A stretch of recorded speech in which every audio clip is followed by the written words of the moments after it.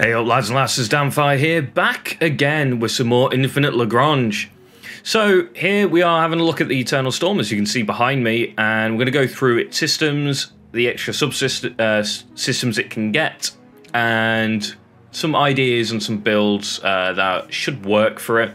Bit of an odd one this, I haven't managed to get personal use out of it because I don't have much of the subsystems, and so compared to my SD59, it's kind of like I get better tank and probably only slightly less damage than I do on the ES, but I have seen some of these subsystems in use and other systems in use and stuff, and it can dish out quite a lot of damage. I think in the right builds and right fleets, it will absolutely excel. Quick shout out to Aussie, Pork and Tiddles. They helped me a lot here. As you can see, I only have one system for the ES, so they have provided screenshots for me to be able to create this video. Something to know, I am missing D2. It's an energy AA slot, so I'll mention it and we'll talk about it quickly, but I won't unfortunately have a proper screenshot of that. Something also, if you want to help me out, I am missing one system on the Constantine the Great. That is slot B2.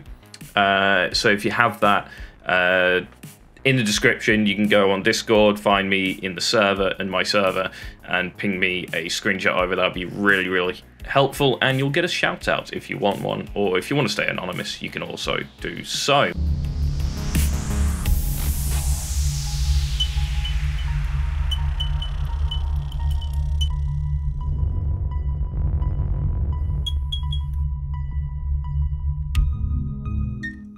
So let's have a quick look at sort of the base systems here on the Eternal Storm, what they're like, and what you can sort of maybe get upgrades on and stuff like that.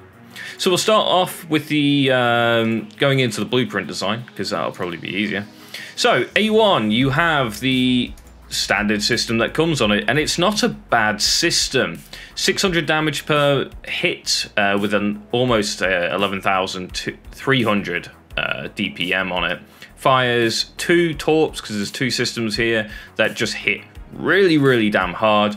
The fact that this is such a high damage per hit means that the mitigation of armor's not really going to affect it, unless it's in the case of an SD59, where you can halve this damage almost, which is pretty nice. But yeah, pretty decent system. Also comes with these nice little cluster missiles, which fire pretty decently, and they're firing quite a lot. 4 rounds times 1, 55 damage a hit, 6.8 second cooldown as well. So they're firing these missiles off pretty regularly. The fact also 55 damage a hit's not too much of a problem, because this is supposed to be targeting destroyers and frigates, and they don't have much damage mitigation. So yeah, this should do pretty damn well at knocking out enemy small ships quite well. Now, in place of the A1 slot, you can go into A2, and all this does is adds in and removes those missiles, but you get Siege Torpedo Launcher. Now, you lose your anti-small from the cluster missiles that you lose, and then you gain some Siege Torpedo missiles, which have got a worse damage per hit, but they're firing 1 times 3 attacks per round, and a pair of them. So 6 second duration, 3 torps going out, times 2, because there's 2 weapon systems. So it's actually got a better DPM, but it's also giving you a pretty decent increase in siege damage. So you're, reducing your versatility of anti-ship damage with the missiles being, removed, but then you're gaining the siege damage. So you're gaining a different type of versatility, as it were, as this will now be better against sort of cities and the like. But yeah, it's not a bad little weapon system. I still think, for the versatility's sake, that the main A1 system that we showed earlier is probably better in slot than this one. But if you are specifically targeting maybe outposts and cities and other player bases, this could come into its own, and having that increased siege DPM will definitely help you out in taking the cities down before the aircraft knock you out. We then go to A3, and there's 2 parts to A3 here. So you have its main system, which is this supernova white torpedo system. It's the same as the base system, firing 1 attack per round with a 20-second cooldown, 5-second lock-on time.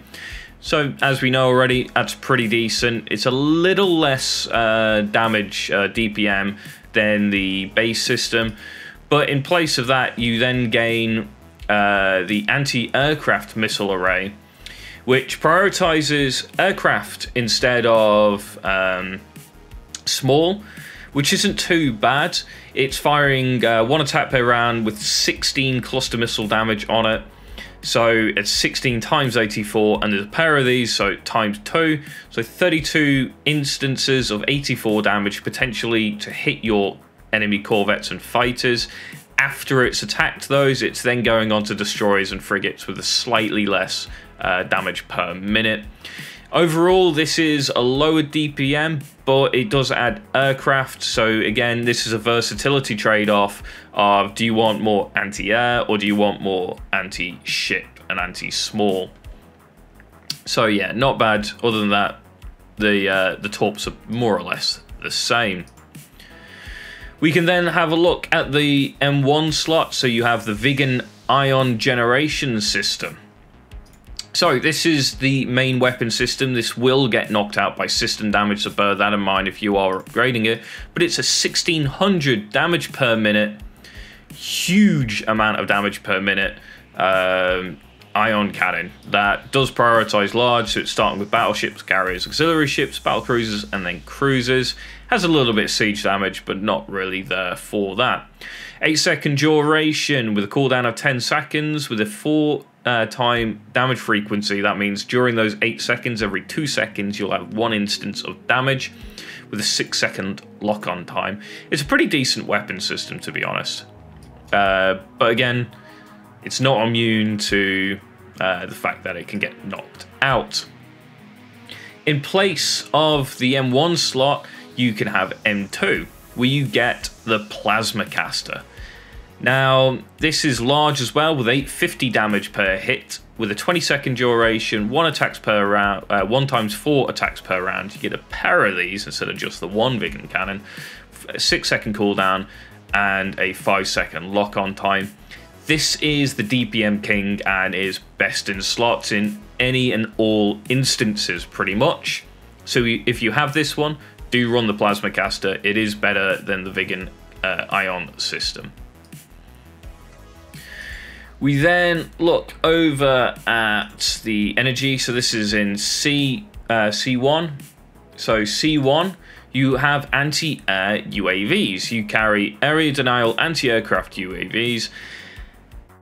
They're not bad. They're very similar to the light cones area denial aircraft UAVs. So yeah, they could be used. It's up to you.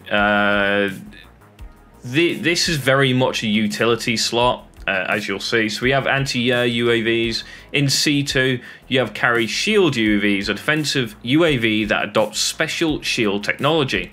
It supports the ships for defense by circling enemy targets and deflecting energy attacks with its shield. Basically, this has the potential to completely mitigate energy damage from ships. Well, not completely. It's a chance to mitigate energy damage from ships. It's really quite interesting, this one. I've heard it doesn't work particularly well. I haven't, unfortunately, been able to test it myself, as obviously not owning it. But it's an interesting concept, and I haven't really been able to test it personally. So it could be pretty good.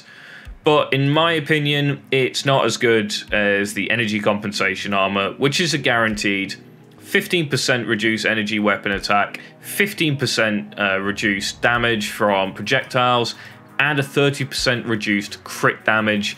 Just because this is a guaranteed percentage damage removal, etc., I think it's just best in slot on this ship as well. It's kind of similar to the Plasma Caster.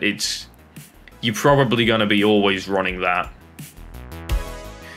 We then come to a load of the ones that I don't have. So in D1 we have the Ion Turret system. This is an additional system again, and it provides an 800 damage per hit ion cannon, 3-second duration, a 3.4-second cooldown, 1 damage frequency, so as soon as it fires it just does all of its damage basically, and with a 5-second lock-on. It's an energy weapon. Energy weapons are good. This is just going to provide even more DPM for your Eternal Storm and counters high armor targets pretty nicely. D2 is the one that I don't have, and that is the Pulse Turret system. You gain a rapid fire near defense pulse cannon, so it's a intercepting incoming aircraft and missiles in short range. Probably not worth it, overrunning more damage overall. The Eternal Storm is very much catered to anti-large as opposed to anti-anything else. So it loses that versatility, I think, and these systems just don't make up for the versatility and don't add any additional versatility, bar, you know, the A1 slot, this one, A1 slot, giving the Eternal Polaris system.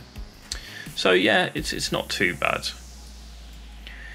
We then have B1, which is the rapid fire cannon systems, able to rock on to small ships and stuff like that, and basically it's just more anti-small. Meh, I don't think that's how you really build the ES personally. We then go on to B2. If you bear with me a second, there we go. So B2, you gain another generic cannon. It's anti-aircraft, damage per hit's 20. It's okay. I personally wouldn't run this either. So if it was me, I would be running, if I had them, you'd be running the Plasma Caster. The Plasma Caster in your M slot, so M2. You'll be running the base version of the A slot, so A1, that's the anti-ship torpedo with the cluster missile. In your C slot, you'll be running your experimental energy compensation armor, because more survivability just means you'll get more DPM out, and I don't believe the anti-aircraft UAVs will sort of matter, and the energy mitigation UAVs, well, the armor kind of does that itself a little bit, and it's more of a guaranteed as opposed to chance. So I think that's probably best in slot there. B1 is probably your best in slot, just getting more damage onto the ship. Yes, it's mostly anti-small, but having the ability to, you know, it will attack large ships as well, and having some more anti-small as opposed to just having it on the cluster missile system is definitely going to help out a bit there. And then you want D1 for your additional system, just to increase its anti-large capability with more energy damage. So yeah, this is an absolute beast of an energy ship, with the Plasma Caster and B1 being that extra ion cannon, basically. It's just going to decimate anything with high armor and that has low shield resistances. Things like chimeras and stuff, this thing will absolutely and utterly melt apart. Even the likes of spears and stuff could potentially see some serious damage being hit by these things, and they have a pretty high health and pretty decent in the tanking role. The only thing that really worries me is it enough to keep up with a CTG and a maxed out spear? Don't know yet, but we'll definitely be finding that out soon when I cover the CTG and the spear.